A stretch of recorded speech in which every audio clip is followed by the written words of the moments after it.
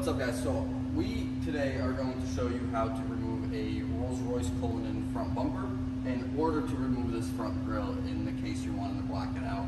In our case, we're actually wrapping this entire vehicle, so we have to wrap the bumper, we have to wrap the grille, so we got to get it all off. But I'm going to go ahead and show you how to do it. All right, so your first step is going to be to remove this small shroud right here, which is actually super simple. You have 4 T20 screws back here. Once you remove those, it's just pressure clips left over to pull this out.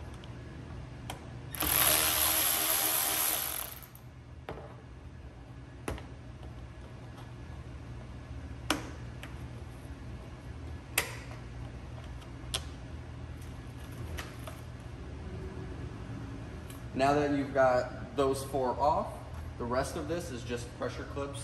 You pop these out right here. The other ones on the sides, pretty easy to pop off. And you've got the shroud off. Once you have this piece off, you've got a T30 on each side here. That's holding this entire corner down with the grille and the bumper. So you'll want to go ahead and just remove that T30 real quick.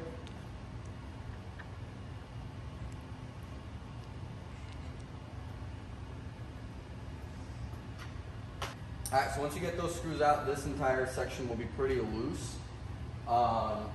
You'd think that the grille would almost come out, but there's actually 4 screws underneath here, which is underneath the bumper, which you're not gonna be able to get to without actually removing this bumper. So the next step is to remove all the screws in the bottom of the bumper, which are all 8mm screws like this.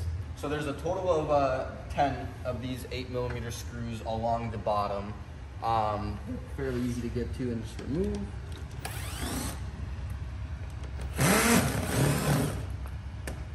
And then you will have a clip on each corner. There's a, all you need is a clip puller for it. Pretty simple to pop out. And there's one on each side, so you want to get those out next. Once you get those out, the bottom of the bumper will be fairly loose at that point. And the only thing left holding it in is the bolts on the side of the bumpers, which is more 8mm bolts. And they are right here. There's a total of 1, 2, 3, 4, 5. The 5 hold the fender liner here onto the bumper, so you'll want to remove those on each side next.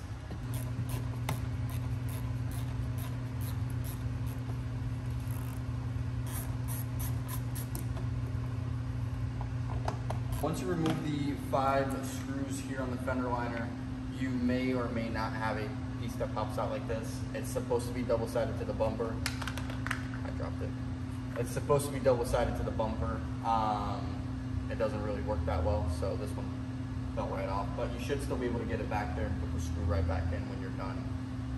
But once you have those out, you'll be able to bend this fender liner back a bit, and you've got 3 10mm bolts underneath there, which are going to be right here, here, and here.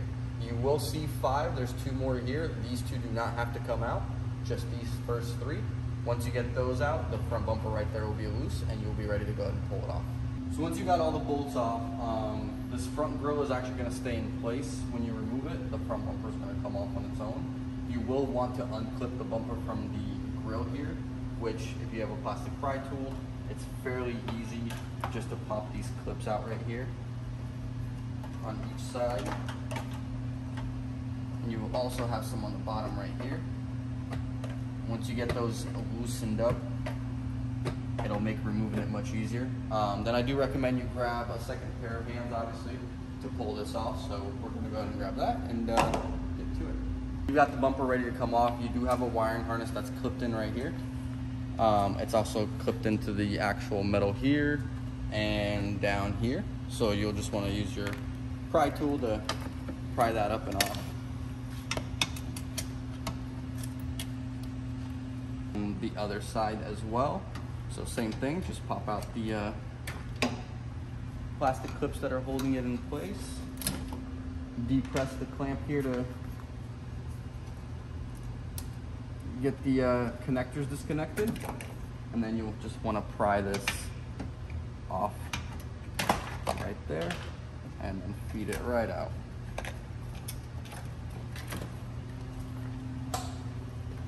then you will have the front bumper off. Once you've got the front bumper off, now you can officially get the grill off. We've already removed the T30s up here. You just have the 4 T30s left down here.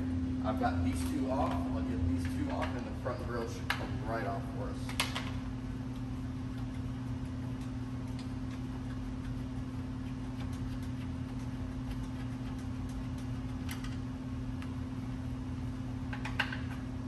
So once the grill is ready to come out, you do have one plug right here for the camera. It's a little bit tight. It would make it easier if you just pop out this plastic right here.